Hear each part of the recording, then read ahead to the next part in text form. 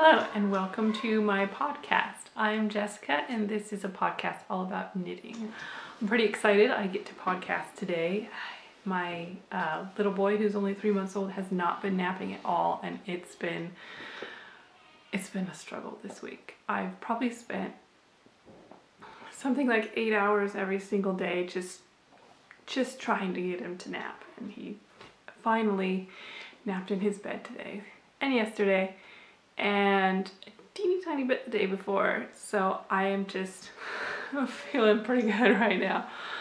So I've dumped all the kids on my husband, so now I can show you what I have been working on since the last time I was here, which I've got some stuff that's not entirely seasonally appropriate since it's now the middle of January, but since the last time I recorded, I finished Aiden's Christmas stocking, so I thought I would talk about it here. So here's Aiden. I finished it 2 days before Christmas, which gave me enough time to block it just in time for Christmas. And so I was pretty happy with that. I was a little worried I was gonna have to leave a note for Santa. Please forgive this unfinished stocking, but I didn't have to. So all of the stockings for all of the kids are kind of the same basic thing. I did not use a pattern for any of these. I found a free stocking pattern on Ravelry. This was a few years ago that I started them off, and it was just a striped one. I really don't remember which one I followed. If I can find it, I'll put a link to it, but it's just a basic free striped Christmas stocking pattern. And so I took that, and it was for 56 stitches, but I decided to do 60 stitches for each of them because I wanted to be able to do charts that had a 10 stitch repeat. So each of these are cast on with 60 stitches, and then it's basically just a sock. So here's Aiden's. All of them have trees in them somewhere, and the boys have some sort of reindeer in them, and the girls have stars. So here's Jimmy's. He's got a different reindeer pattern.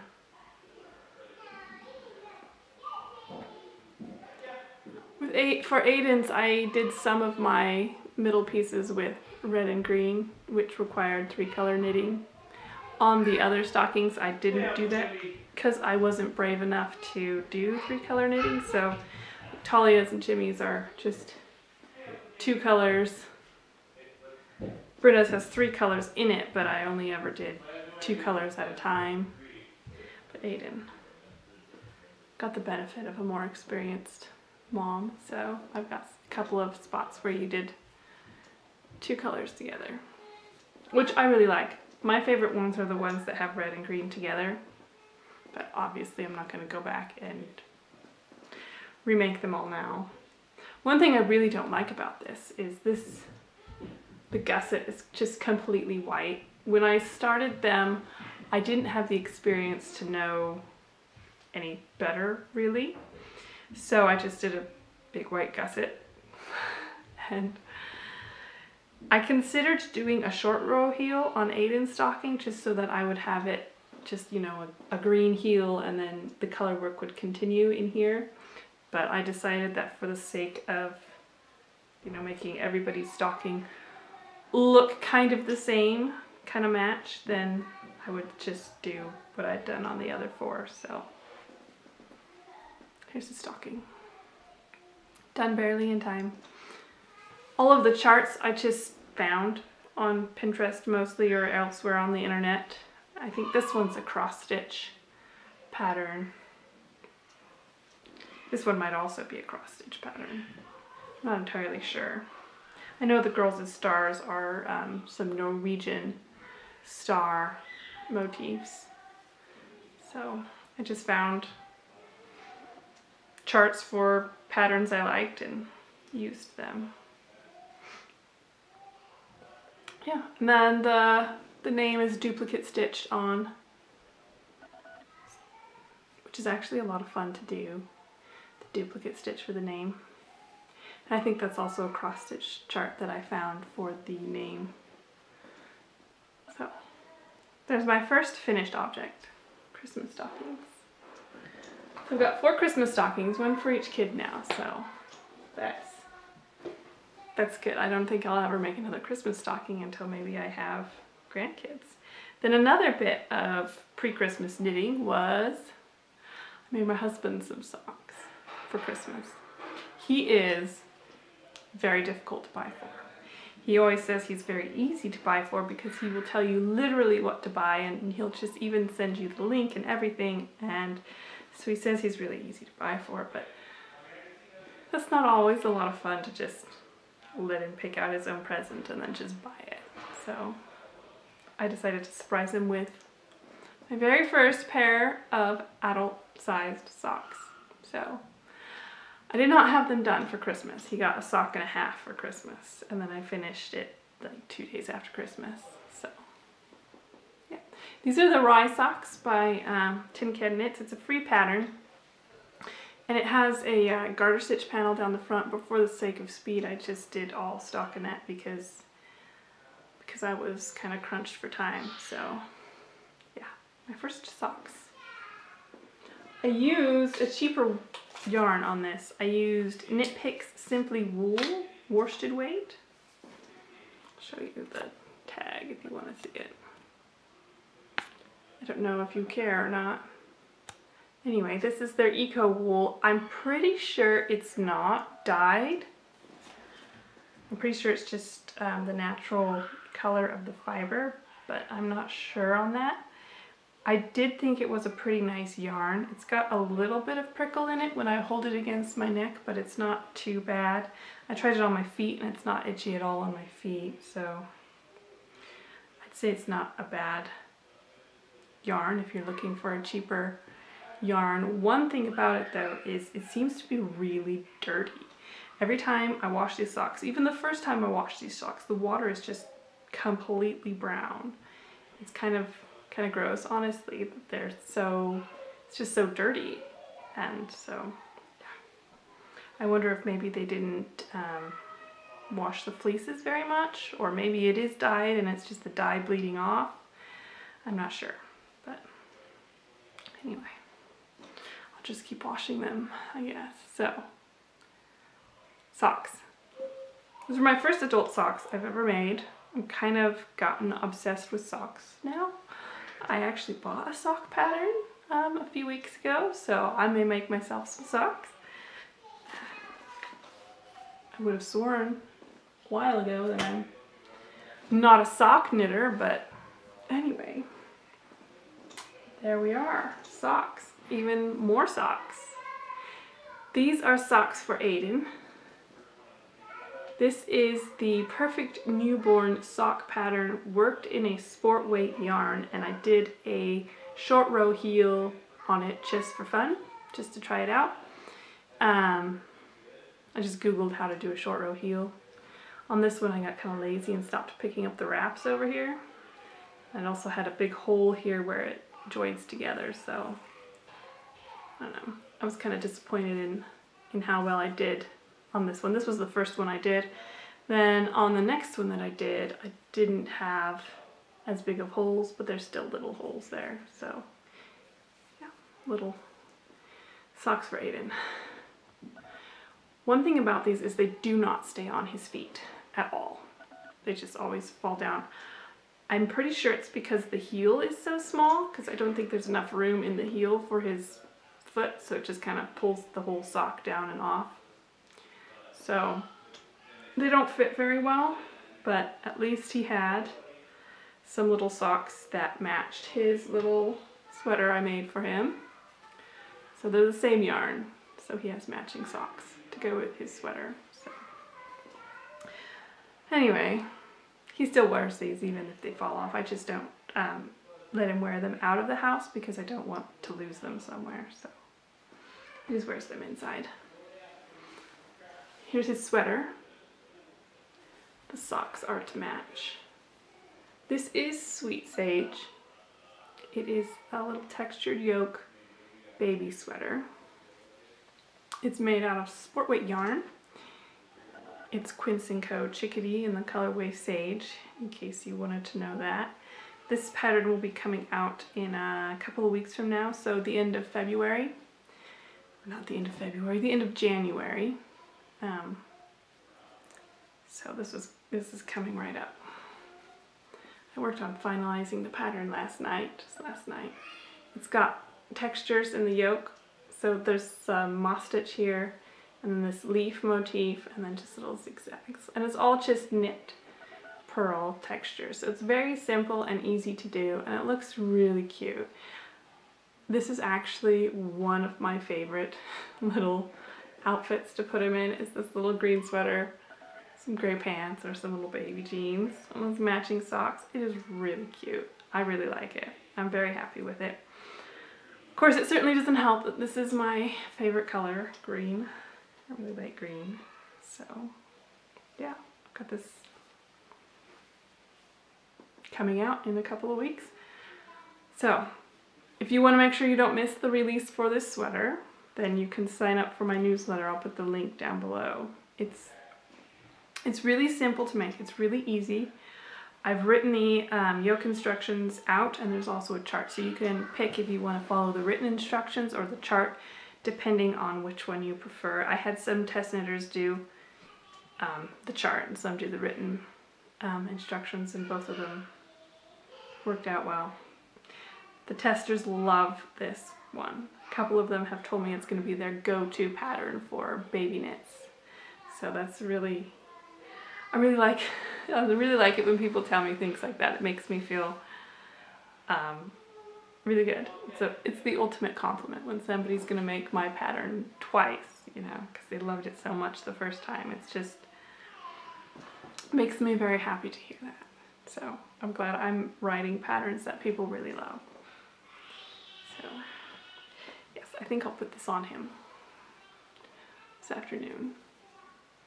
He has already worn it, but I washed it earlier this week, and I was kind of keeping it clean so that in case I was able to podcast this weekend, I could show it off instead of, you know, just with spit up all over it, which I was sure you didn't want to see. So, yeah, it's super cute.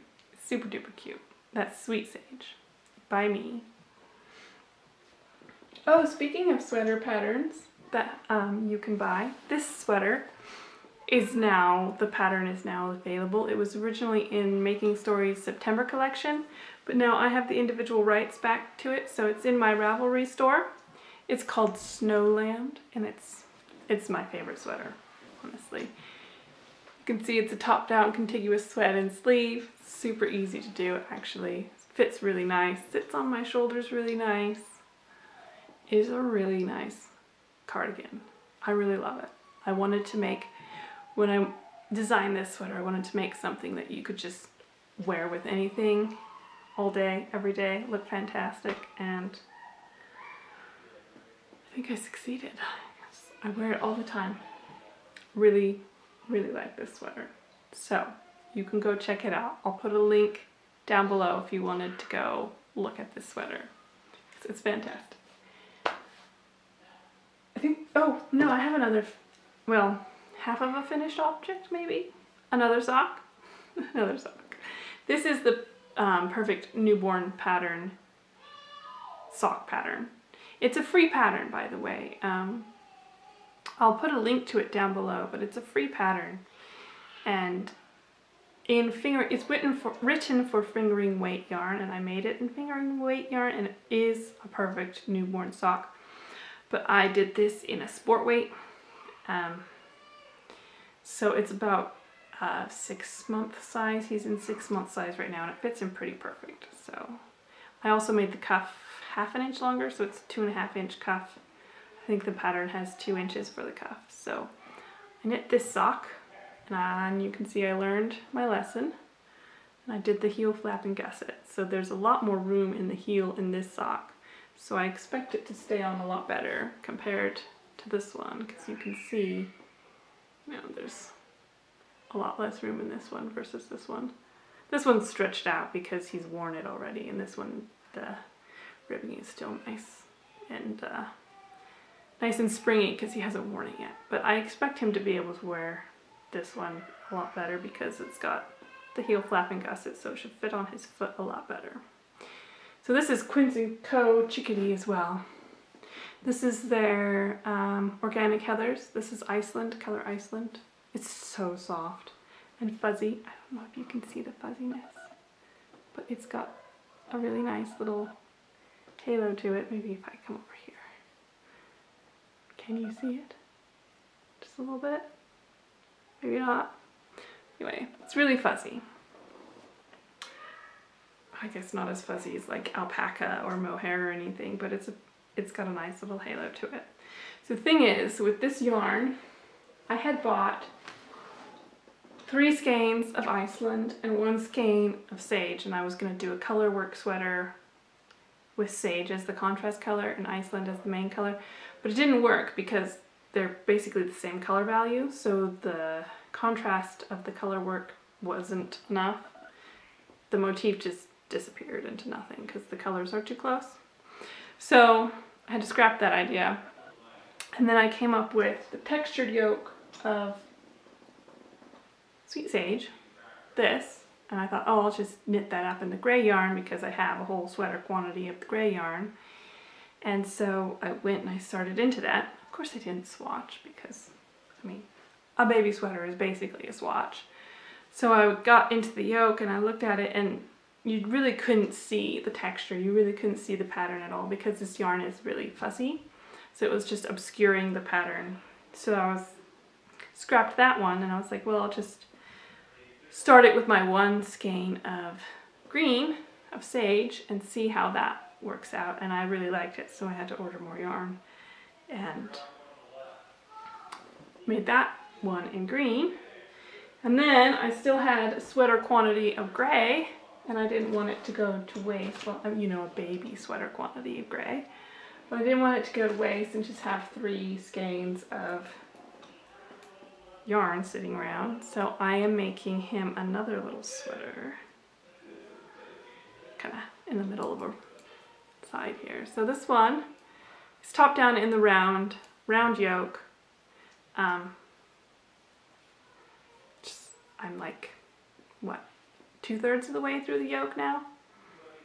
So it's just gonna be a very, very simple sweater. I've actually written the pattern for this already, and I've written it from size 3 months, which this is the 6-month size, but I've written it from size 3 months all the way to a 70-inch finished chest circumference. So this will be a pattern that will be for literally everybody. So this is the baby one.